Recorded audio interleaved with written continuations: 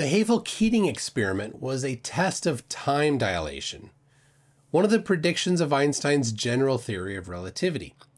4 atomic clocks were flown around the Earth, following and against Earth's rotation, then compared to those remaining on the ground. The results were consistent with relativity.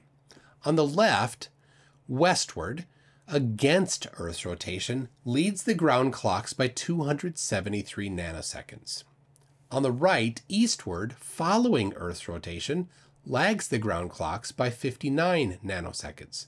While the theory of relativity can be counterintuitive and difficult to understand, it is one of the most empirically tested theories ever. The Hafele-Keating experiment demonstrates a direct measurement of time dilation, a specific aspect of relativity, using a practical concept in our everyday lives. If you'd like more Flat Earth debunking, please subscribe and click the like button.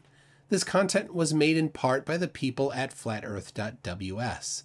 Please head to their website for more of their excellent work. You can financially support them through the Patreon link on their website.